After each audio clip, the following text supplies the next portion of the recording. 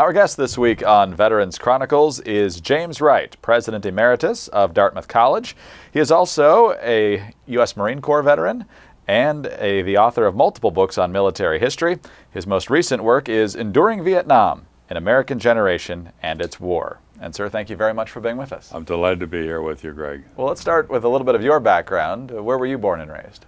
I was born in Wisconsin, in Madison, but I grew up in Galena, Illinois, an old mining town on right a mile from the Mississippi River.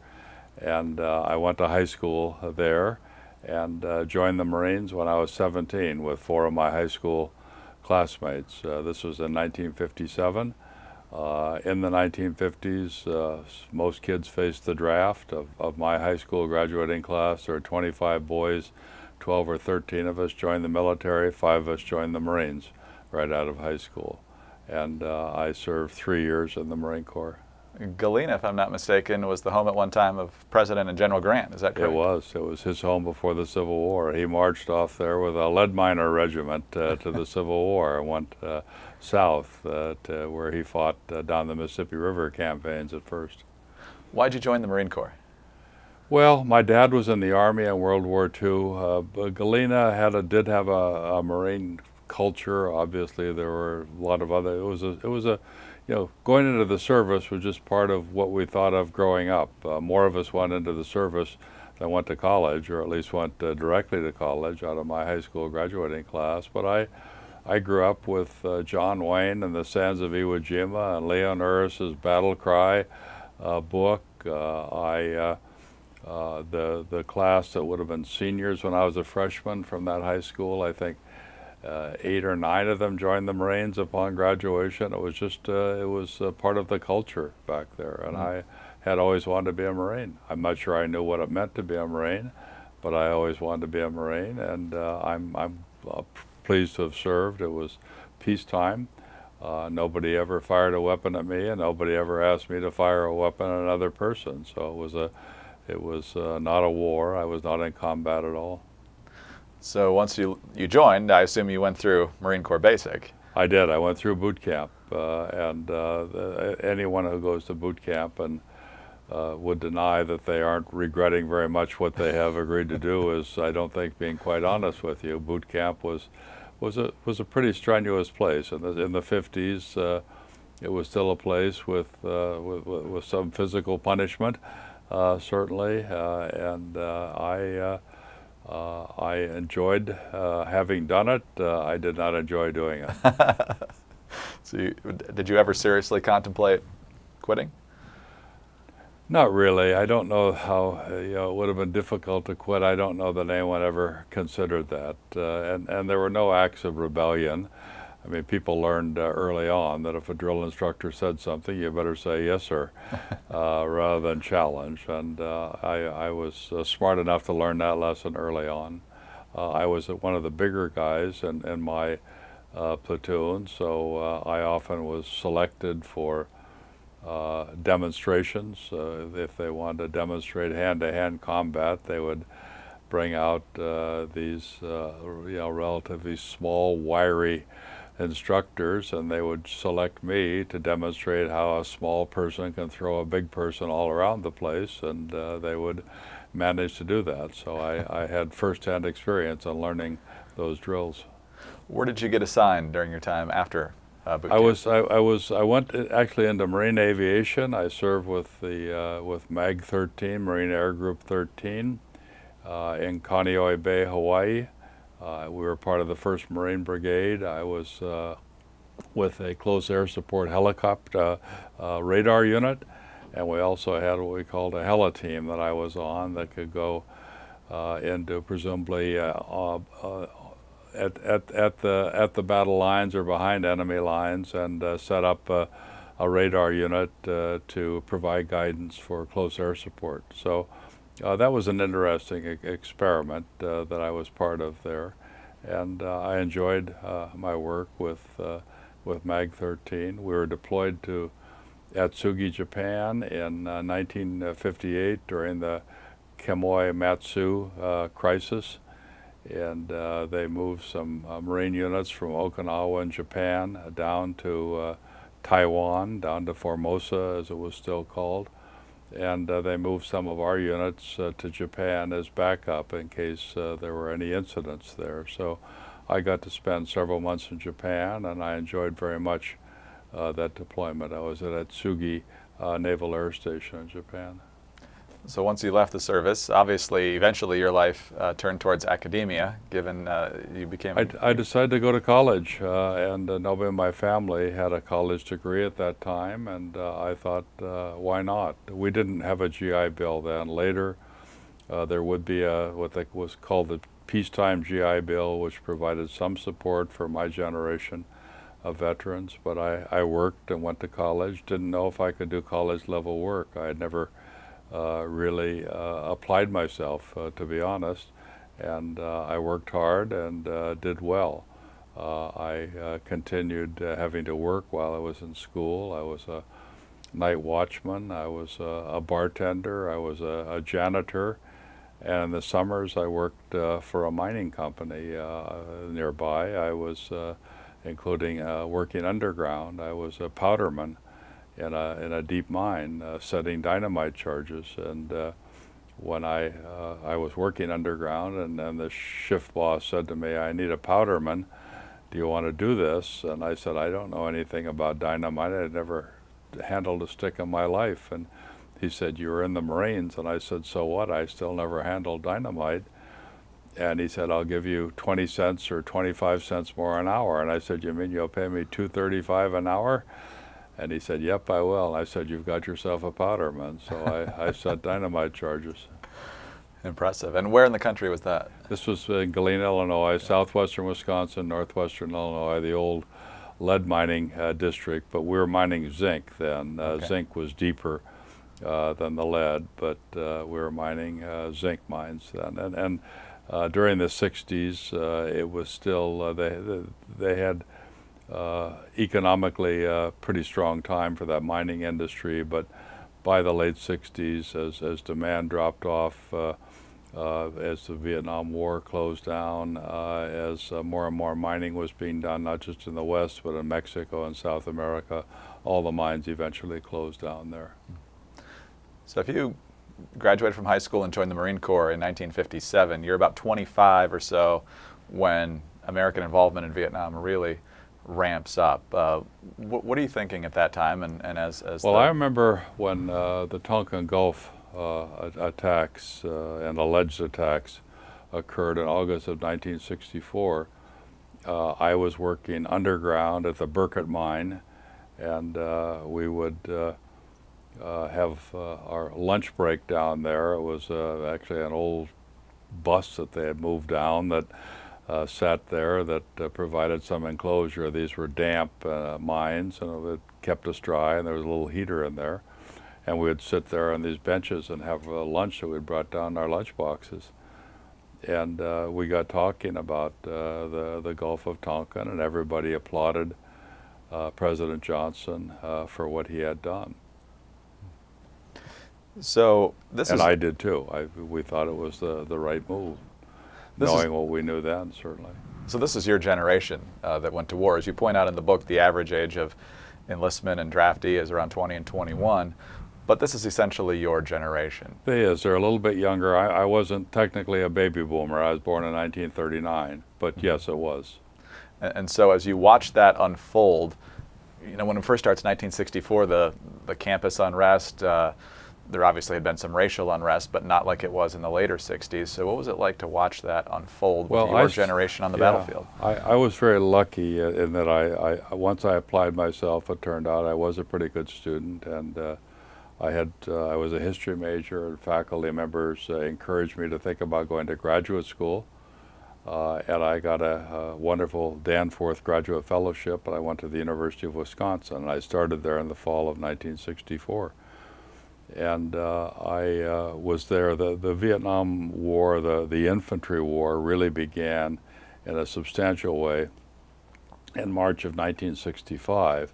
When President Johnson sent Marines into Da Nang, and then followed that spring with substantial buildup of Army infantry and cavalry and paratroopers in Vietnam, and there were major battles, the Ia Drang Valley, even later that year. At the University of Wisconsin-Madison, where I was, there was protest. The protest was really directed at the administration. People challenged the rationale for the war. I don't recall that I thought that much about it then, but within a year or two, I certainly questioned the rationale for the war, and part of that was a recognition that the reasons why we thought we went in there weren't seeming to hold up. The war was proving more costly than anyone had predicted. American casualties were increasing substantially, and there was a recognition that many South Vietnamese civilians were being killed. And so there was a lot of protest on the Madison campus. I didn't participate in that. I didn't grab signs and march around and join them.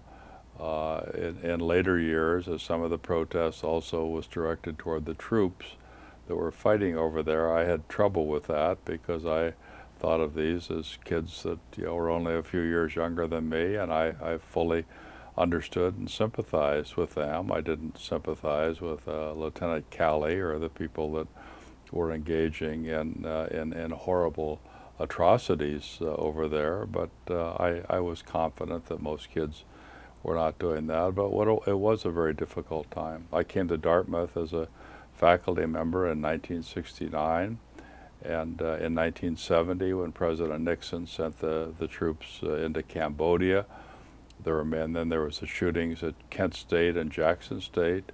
There were a lot of protests on campus, and I even came down to Washington with a group of students. We didn't go on a march, but we met with various people on the Hill and elsewhere and really shared with them some of our concerns about the war in Vietnam. James, let's pause right there. We'll take our first break. Okay. We're talking with James Wright. The book is Enduring Vietnam, and we'll get to that right after this break on Veterans Chronicles. Welcome back to Veterans Chronicles. I'm Greg Corumbus, joined today by James Wright, author of Enduring Vietnam. And sir, we talked about your experience in the service and what you were doing as the war played out. What was the ultimate trigger for your passion for telling the story of the Vietnam veteran? Was it from that era or people you got to know later on? I think it was something that really evolved later. After the Vietnam War ended, there was not a lot of focus in this country on wars. We obviously had Desert Storm, we had other instances that were short-lived, and there was not a lot of focus on it. And in 2004, I remember watching footage on television of the Battle of Fallujah, where Marines were involved in some very heavy fighting in that city in November of 2004. A local kid, the son of somebody that worked at Dartmouth in the electrical shop, a young Marine, was killed over there. And I expressed my condolences to the family. I was president of Dartmouth at that time. And I was just struck because these kids over in Fallujah were basically my age. They were in fact a few years older than I was when I was in the Marines. They're basically the age of my students. And I was talking to a Marine veteran that I knew, an older Marine veteran, and said I'd like to try to figure out something to do to help them. And he said, why don't you go visit the hospital? So I came down to Bethesda Naval Hospital, as it was then, in the summer of 2005. And over the next 8 or 9 years, I made 30 visits to there and to Walter Reed hospitals, and I basically would go bed to bed talking to these young men and women, would ask them what happened to them, and would encourage them to continue their education.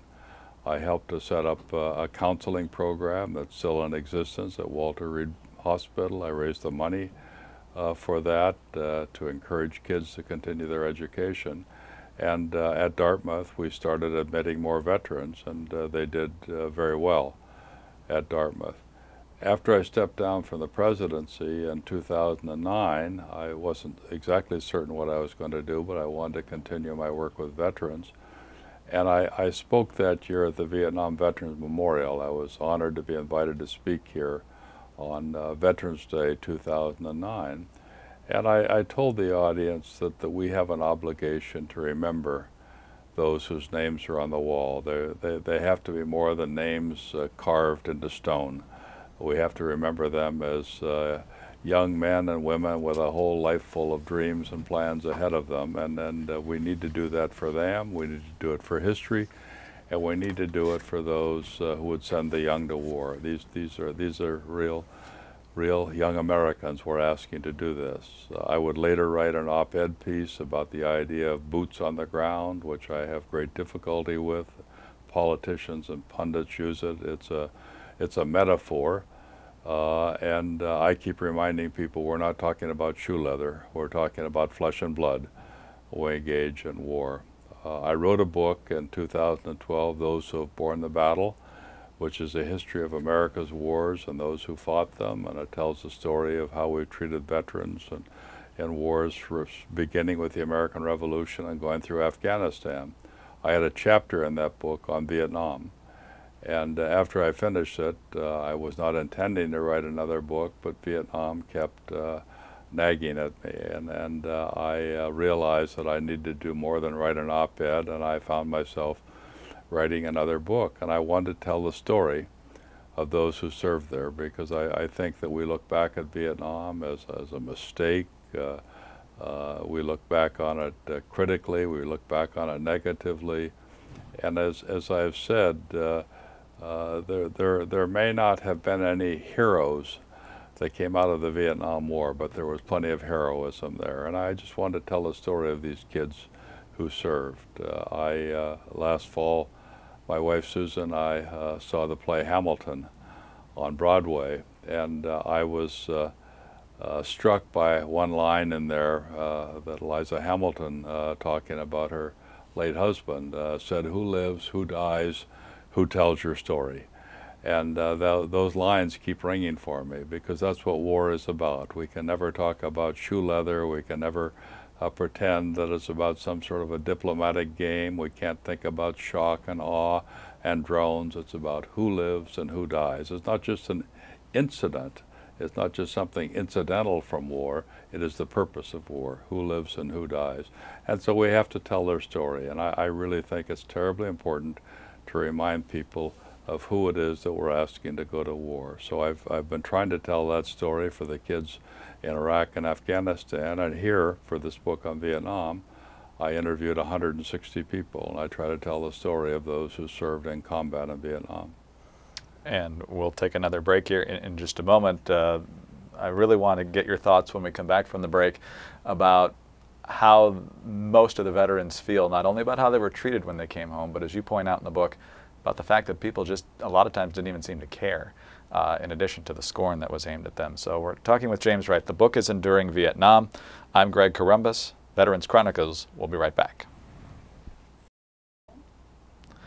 This is Veterans Chronicles on the Radio America Network. I'm Greg Corombos, honored to be joined in studio today by James Wright, President Emeritus of Dartmouth College, Marine Corps veteran, and the author most recently of Enduring Vietnam. And sir, one of the reasons I would imagine that Vietnam veterans would be appreciative of you devoting an entire book to their stories is perhaps twofold, maybe even more so, but particularly how they were received when they came back from the war.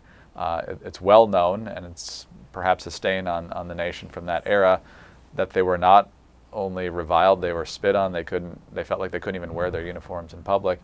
But as you point out in the book, in many ways, people, once they came home, they found out their fellow countrymen didn't care that much. Talk about that a little bit, and how much those wounds still sit with them. Yeah, I think you're absolutely right. There were plenty of examples and instances of outright hostility.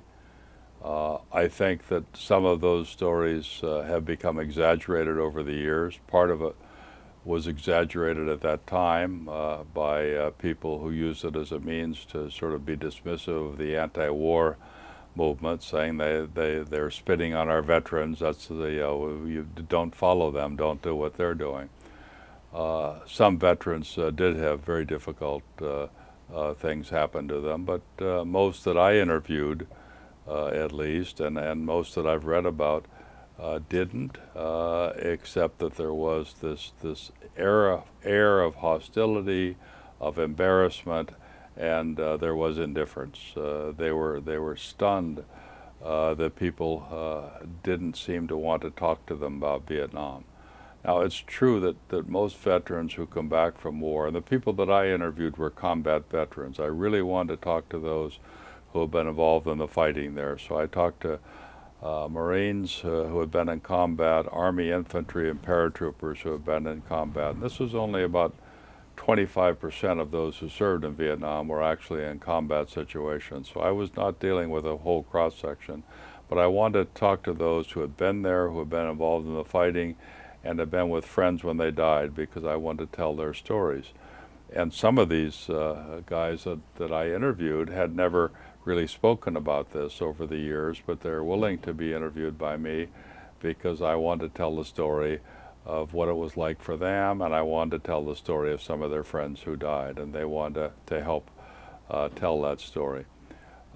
They did talk about hostility coming home, but I remember an Army nurse's story about going to her hometown, and the local parish had a potluck dinner with a big welcome home sign, and she realized after the evening was over that nobody once asked her about Vietnam. Somebody else said, you'd think I'd been to Florida. Somebody commented about my suntan, and other than the short hair, I looked like somebody who had just been on vacation, and they didn't ask me where I had been or what I had been doing.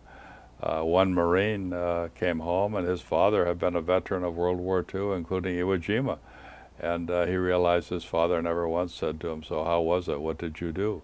And there was this, I think it was this that troubled them. Not that they were eager to talk about the vicious, nasty, cruel, and gory details of war. Very few people are. Certainly when they're fresh in their mind, they're not. But they would have liked to have had some acknowledgement, and I think it was this that hurt them a lot.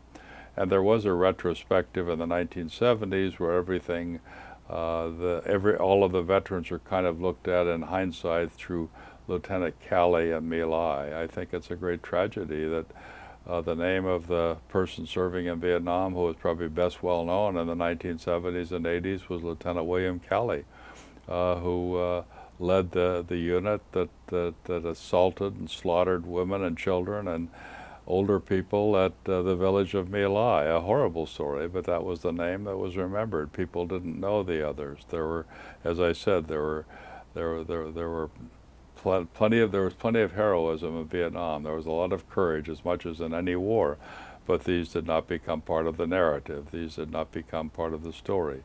Movies such as Apocalypse Now, famous movies, very well done technically. People thought this represented the Vietnam experience. It did not. I describe Apocalypse Now as Vietnam meets Woodstock. It was not the Vietnam War. Now, people who were involved in that movie have disputed me on that, but that's okay. It was not the Vietnam War. So what is it most of all that they want us to know? You mentioned they don't want to get into the exact details, but as you mentioned, heroism, fighting for the guy to the left and to the right of you, just like any other American war. So what is it that they want us to know about it and hopefully appreciate? That's a terribly important question. I don't know that anyone ever explicitly said that they would like to be recognized for what they did. What they did is that they stood up and served. These were the baby boomers. These were the kids whose fathers fought in World War II. These were the kids that were brought up and told, when your country calls, you have to serve.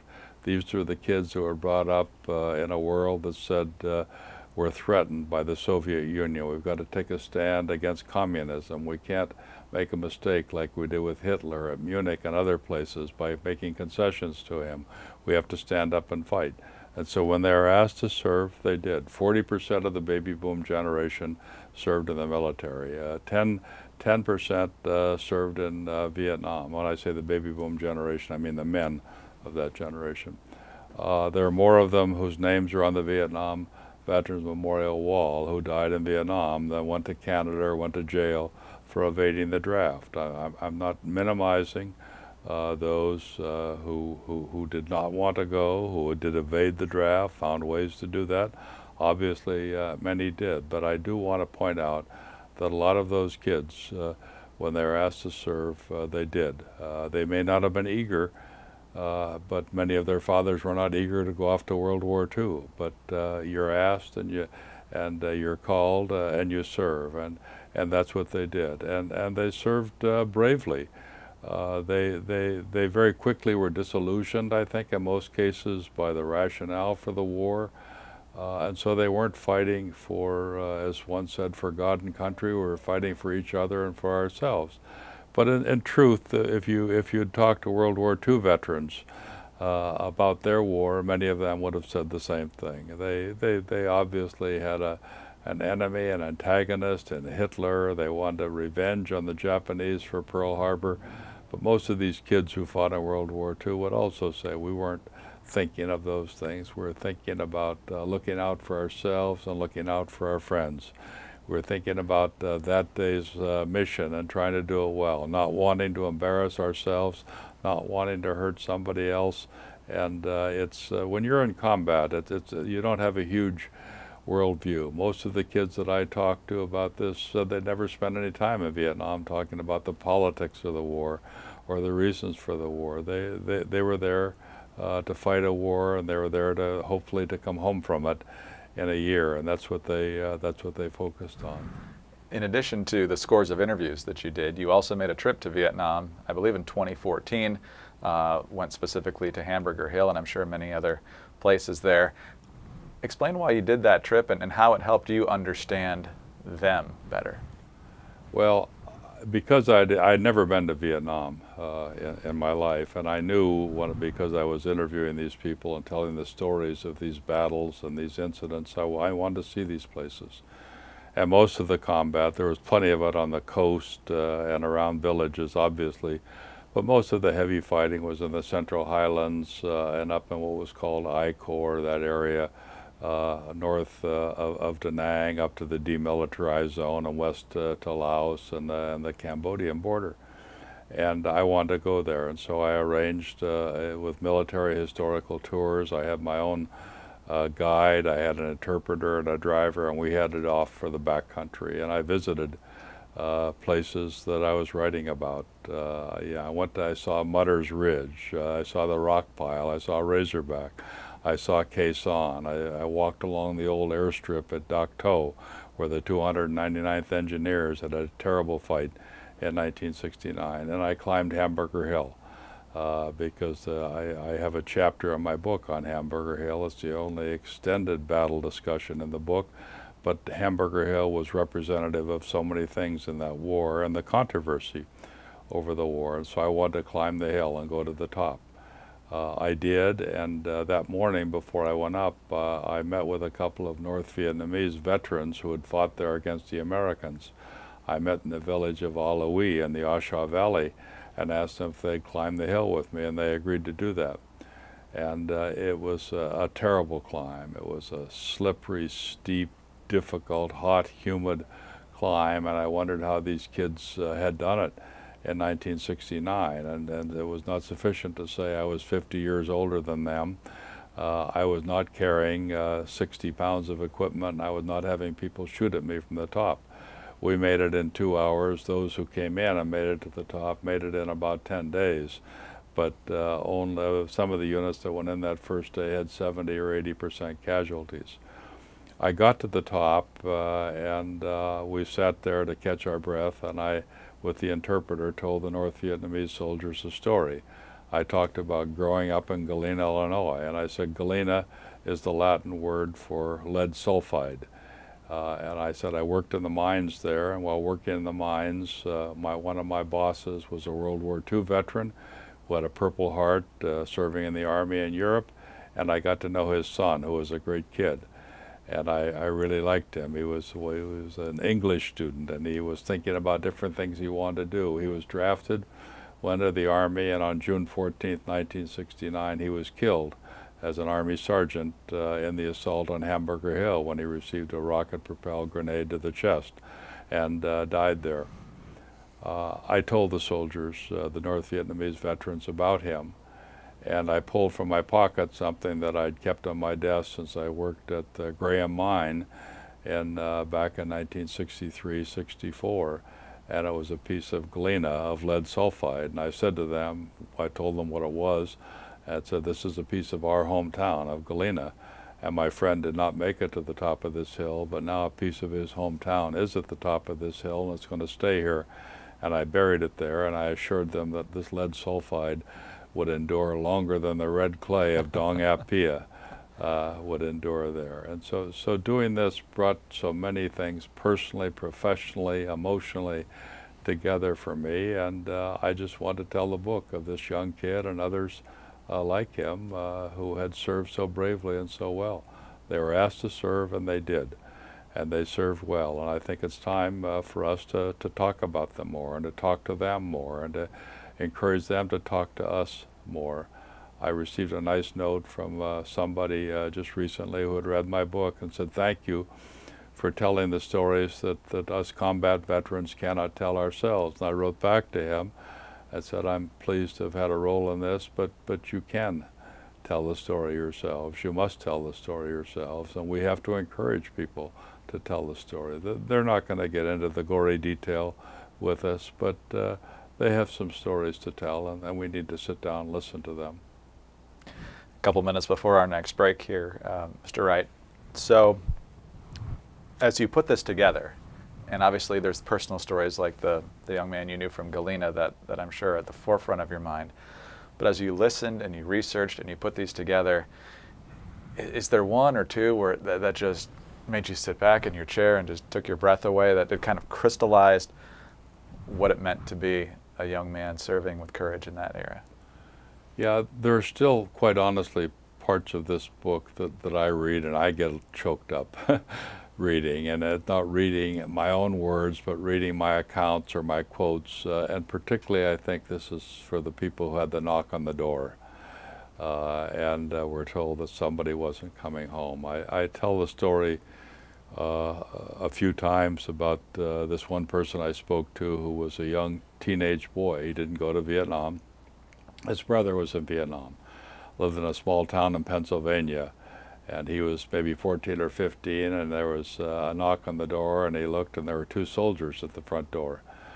And they asked to see his parents, and he said they weren't home, but they had called just before that, and they were going to be home in 10 or 15 minutes. And he said, you're welcome to wait for them. And they said they'd sit on the porch. And he joined them on the porch. And he said, I have a brother that's in the Army. My brother is in Vietnam. He's a helicopter pilot. I'm so proud of him. I got a letter from him the other day. He's going to be coming home in a couple of months. I can't wait to see him.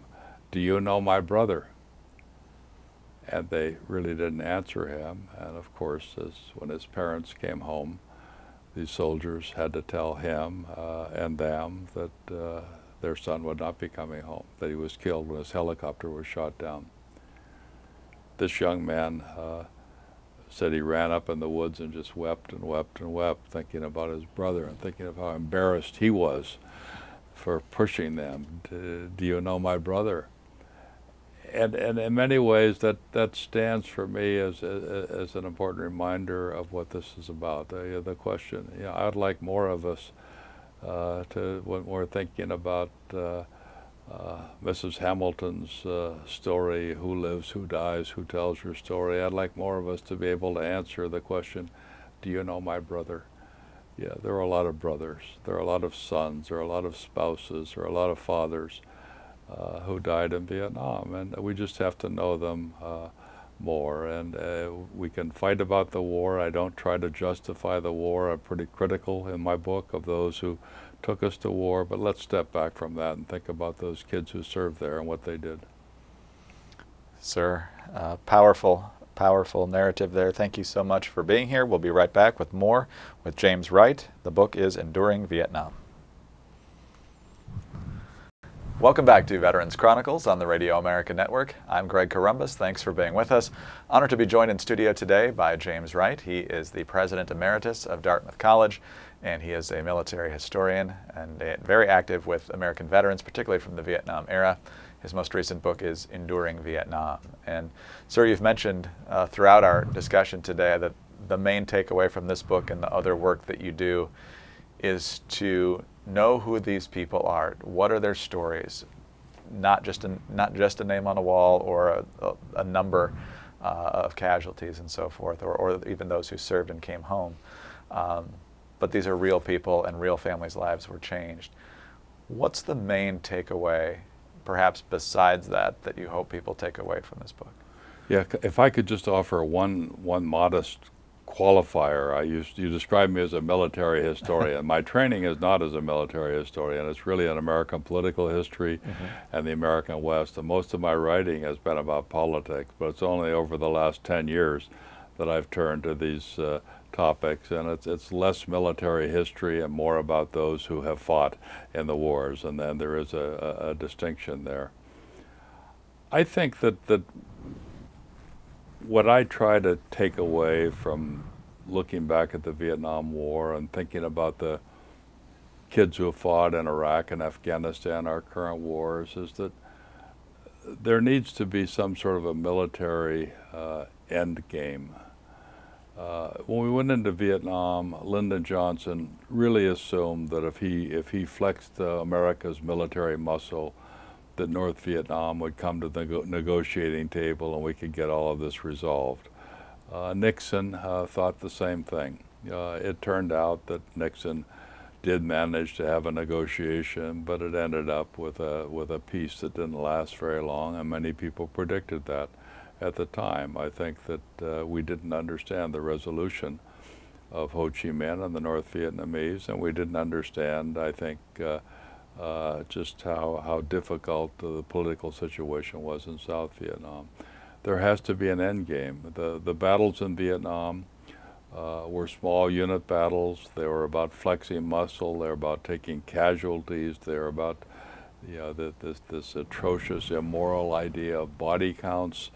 There was no equivalent of landing at Normandy Beach and rushing across the plains of Western France to liberate Paris and having the villagers waiting to be liberated. There was no equivalent of rushing up Mount Suribachi and raising the flag over Iwo Jima. There were no flags raised in Vietnam. There were very few sustained battles. There were small unit activities, and it was to keep pressure on. And I don't think that anyone quite had in mind this would be the military resolution. In fact, Nixon said we're not looking for a military resolution here.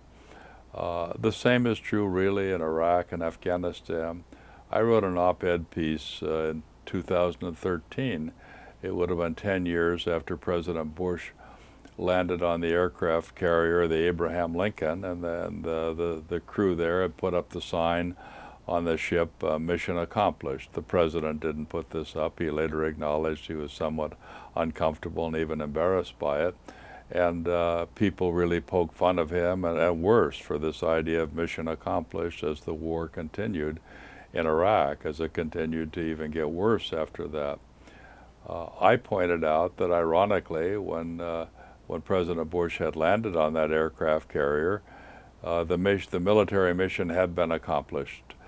The military that had gone in there in March of 2003 had managed to topple Saddam Hussein's government. They had managed to conclude the search, fruitless as it turned out, for weapons of mass destruction. Nobody knew quite what they were going to do next. We had done the same thing in Afghanistan. We had toppled the Taliban sympathetic government there, the one that was working with Al-Qaeda. Nobody quite knew what to do next. And we still have troops in both of those countries, and Vietnam was sustained. I think if you send in the military, you have to know what is the military objective, what are they going to accomplish. In Desert Storm, we did that, and President George Bush pulled the troops out as soon as we'd pushed Saddam Hussein out of Kuwait. There has to be a clear military objective. The American military today is remarkably well trained, well disciplined, professional, have tremendous equipment and resources available to them. They can handle any enemy in the field. It's beyond that first day or two you say, okay, what's going to what's going to happen next. And that's why I worry when people talk about engaging the military in Syria. What is the end game there? And do we really think it's something that we can accomplish? Are we asking our military to do something that's beyond their capacity to do? We did that in Vietnam. We've done it in Iraq, Afghanistan. I just urge people to be careful about that and to remind them that we're not talking about shoe leather. We're not talking about boots on the ground. We're talking about our kids, our sons and daughters. We're talking about people who have signed up, have agreed to serve, are willing to serve their country, are willing to put their lives at risk. Let's make certain that if we ask them to do that, we know exactly what it is that we're intending to do.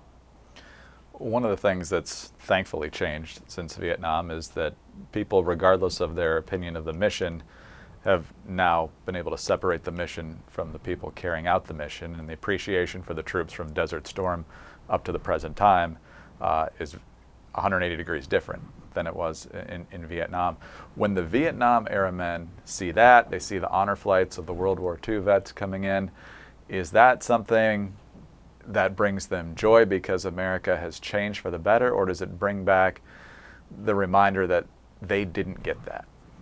I think there's some of the latter. I think that they do recognize they didn't get it, but I think they're delighted at the reception of the kids coming back from Iraq and Afghanistan. They're part of those who are welcoming them warmly and proudly, and they lead veterans organizations today, the VFW, the American Legion. They have significant positions in the VA, and they really want to reach out to these kids in ways that they think the World War II generation did not reach out to them, and they didn't.